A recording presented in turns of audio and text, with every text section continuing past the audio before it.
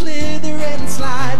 Come out in the open and they run and hide. It takes all kinds to live in Bug City. Some are weird and some are pretty. Come on down, let's meet in Bug City. Don't let them bug you. There's nothing to be afraid of. Bugs can be fun. We're all friends here. So come on down, let's meet in Bug City with Christina, Ricci, Dr. Art. And don't forget me, Bugsy Seagull.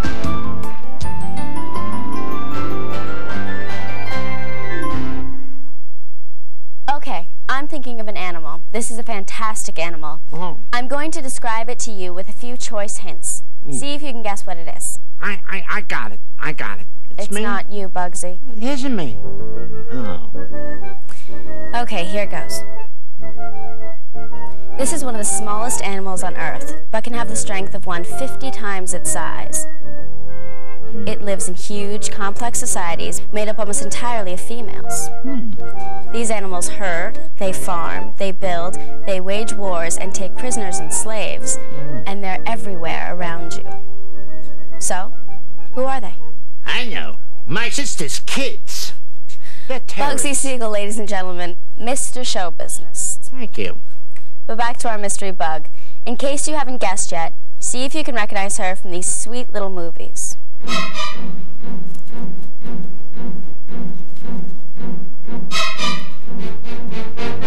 Allow me to introduce you to the tiny female animal who is the real ruler of the jungle.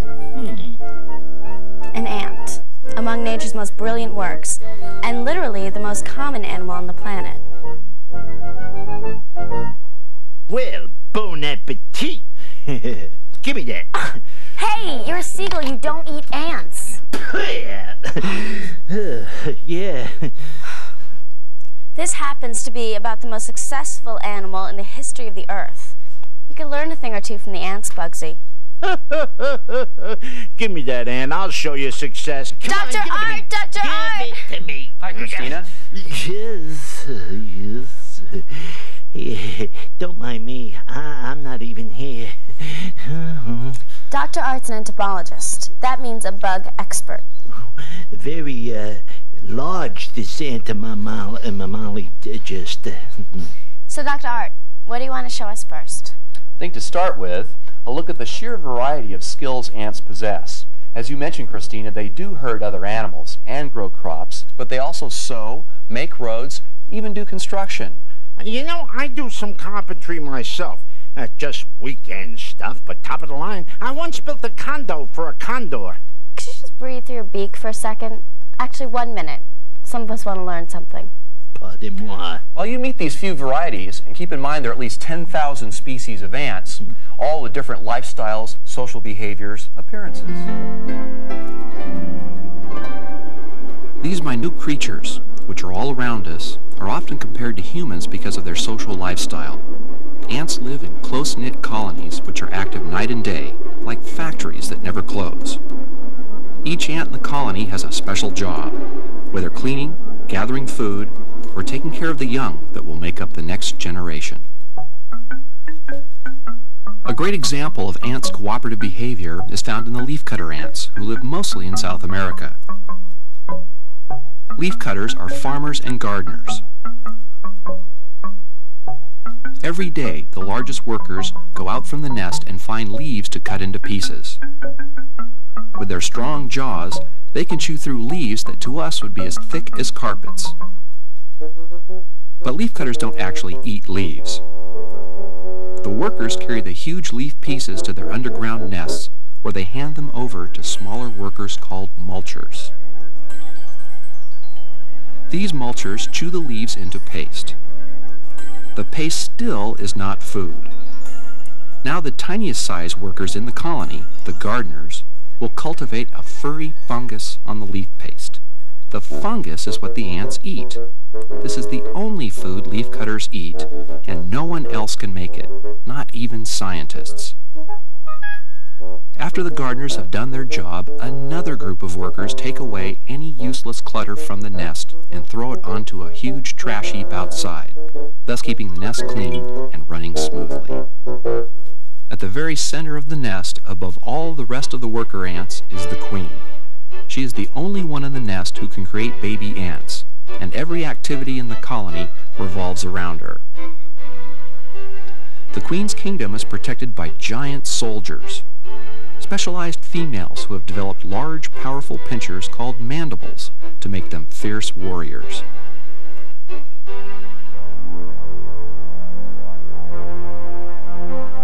Though ants come in an amazing array of body styles, they all have important things in common. Ants are insects, so they all have 3 body parts: head, thorax, and abdomen.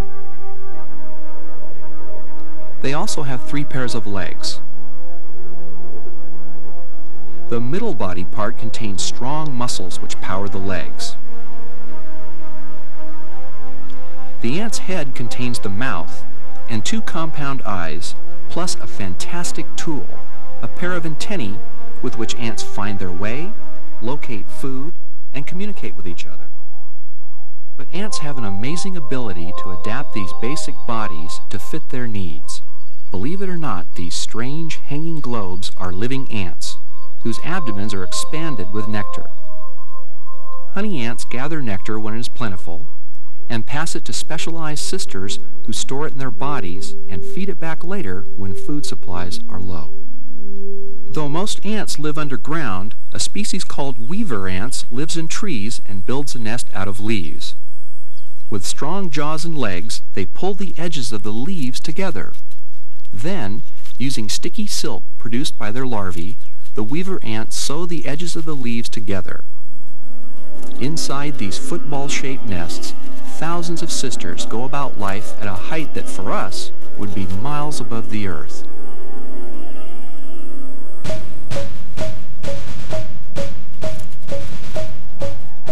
Army ants are different from most ants in that they never have a permanent home.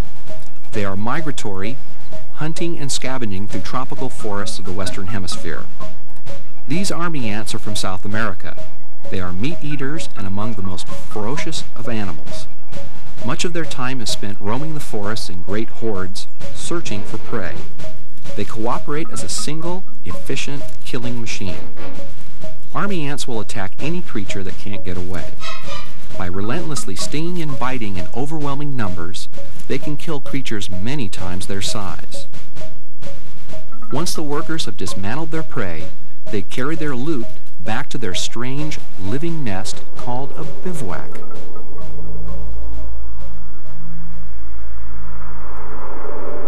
These bivouacs are temporary nests not made of leaves or sticks, but of their own bodies, remarkably linked together.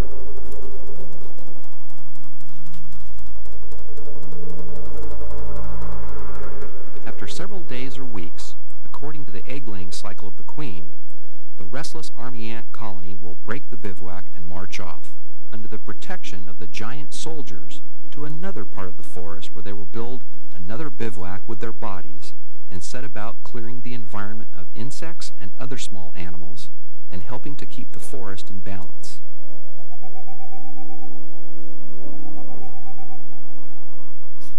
I don't think I've ever seen anything busier than those critters. I'm exhausted just watching them. Well, Christina, I've got a surprise for everybody outside. Give me a minute and join me out there. Okay, I love surprises. So, are you impressed yet? Huh? What? Me? Bugsy, if you pay attention, you wouldn't be so restless. But Christina, I wasn't anywhere in that film. There wasn't a single shot of me. Come on. I'm supposed to be the star of this show. Hey, Schwarzenegger wouldn't put up with this. I'll be right back. All right. We'll do lunch one day. One thing that fascinates us all is why ants come into our homes and what they're looking for. I found some ants now, and I've laid out my bait stations. Remember the different kinds of bait that we're using. Bacon bits, grass seed, wheat germ, and honey. The ants you see here are Argentine ants, and they clearly prefer the fat, greasy bacon bits. Within a matter of minutes, they'll be circling around the bait, and then they'll pick up a little piece, and then they'll start making a line back to the nest. And while she's doing that, she's going to lay down a chemical trail or a pheromone trail. The ants are not eating the food here, they are taking it back to the nest. They follow a trail they have laid down made of a magical scent substance called pheromones. I have a special Bug City activity for us today. Oh, wow. I always wanted one of those. A whatchamacallit. A formicarium? Well, that's not what I was going to call it. It's an ant habitat that you can build yourself, and I'll show you how to do it. This is a pencil alert. We'll put up everything on screen that you'll need to make your own ant habitat and give you time to get a pencil and paper and make a list.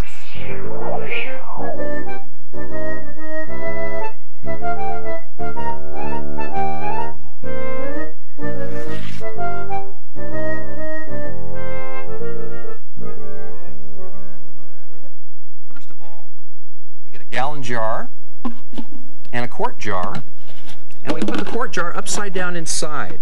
This way, it creates a narrow space for the ants to build their tunnel.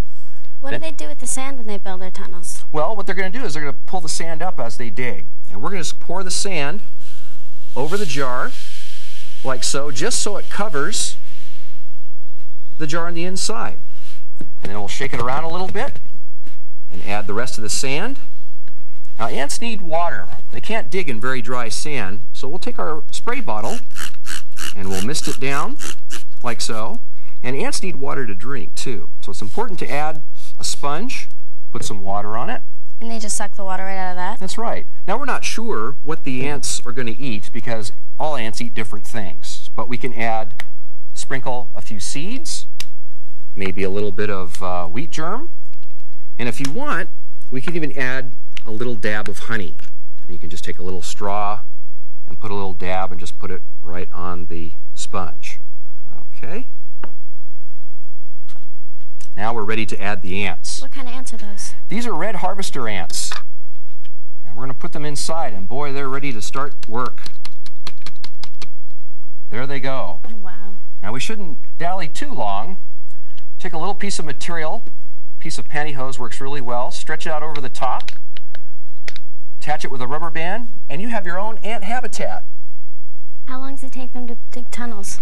If we cover it with a little piece of newspaper, it'll give them a little bit of privacy, and the next day you'll see plenty of tunnels. They work day and night. How long will the ant habitat be active? I mean, how long can you keep it going? The colony can't live long without a queen to replenish the workers, so this population will last a few weeks at most. I'm going to put some stuff away. Give me a break with these ants. What do they know? Now, us gulls, Christina, we know what it is to fly, to be king of the skies. Ants fly? Yeah, well, come on, get out of town. No, they can. Says who? Says Dr. Art. Art Smart, Mr. Know-It-All, Mr. Pima. Hi, Art. Very educated guy, also very big. You know what, Christina? We have to go back. Back where? Back to the beginning of ants. Their birth and growth, their life cycle is amazing. They live through 4 completely distinct phases in one short life.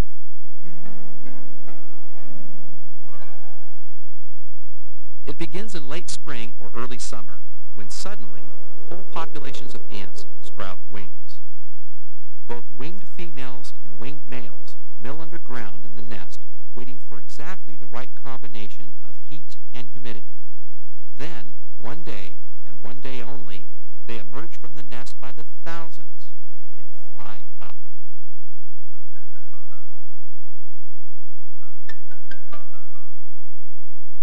All ant mating takes place in the air.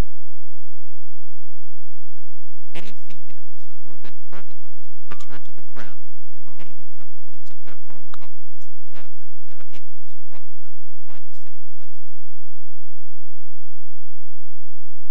When the new queen lays her eggs, which will be the basis of a new colony, all of her first generation of offspring will be females. Male ants are not workers, so the queen produces daughters to take over the chores of the nest so that she can be free only to lay eggs. She she will produce thousands of eggs in her lifetime. The queen may live 15 years, though each worker only lives a few months. The grown nurse daughters gently receive eggs from the queen and place them in the nursery, where they will be tended day and night. Soon they will become larvae. Blind, defenseless, and begging for food, the larvae are completely dependent on their grown sisters for survival. After several weeks, the larvae will spin cocoons out of silk and become pupae. This is the next to the last stage of development. Finally, the new ants will emerge as adults and begin their lives as workers. With every generation that survives, the colony becomes larger.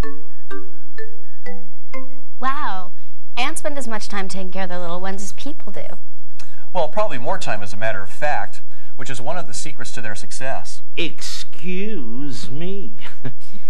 So, Dr. Art, what do they eat? Oh, ants? Everything, really.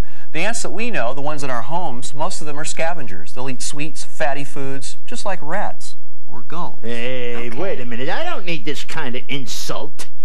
But now that you mention it, I could use a couple of hot dogs. I gotta go. I'm out of here! Because ants are one of the few social insects, they are unusually conscious of each other and of other insects. They even form alliances with other insects and sometimes with certain plants. The relationship between ants and these common garden pests, aphids, is one of the most interesting in nature. Aphids secrete a substance called honeydew, which ants adore. They tickle the aphids to get them to produce the sweet droplets. The ant's job in this give-and-take relationship called mutualism is to protect the helpless aphids from other insects who would eat them. For example, this ladybug's favorite food is aphids, not their honeydew, but the aphids themselves.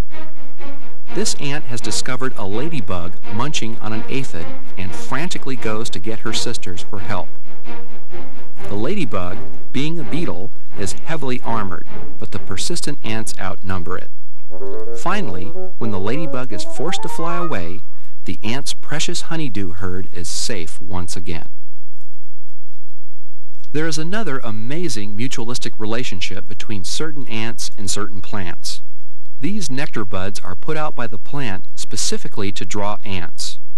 In return, the ants will kill or drive away any insect, like a beetle or a caterpillar, which threatens to chew on the plant itself. This kind of plant, the acacia, not only gives ants food, but also shelter. The acacia's thorns are hollow and afford the ants a place to live and safekeep their young. Little buds full of protein guarantee that the ants will stay and will also ward off any other living thing that dares to touch their host plant. Here is perhaps the strangest of the mutualism relationships. While ants will normally attack caterpillars as competitors or prey, this caterpillar lives with ants and depends on them for its survival. The caterpillar not only puts out droplets of honeydew for the ants, but also emits a perfume called a pheromone, which lulls ants into a peaceful mood. The ants watch over this caterpillar by day while it feeds. Then they gently herd it into the safety of their tree nest every night, like you'd bring a cow into a barn. There's another kind of ant that brings its caterpillar out at night to feed, and then return it safely to the nest each morning. These particular ants are so attached to their caterpillars that they will keep them and tend them even when they change into pupae and no longer give honeydew. When the pupa hatches into a great blue butterfly like this, the ants are there and gather to watch their adopted giant, as beautiful as the ants are plain, fly away to freedom.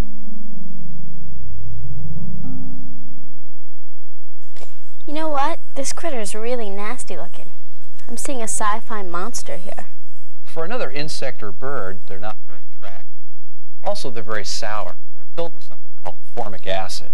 And if that's not enough, they can also bite or sting you. So who has the nerve to eat these ants? Oh, birds, that's who eats them.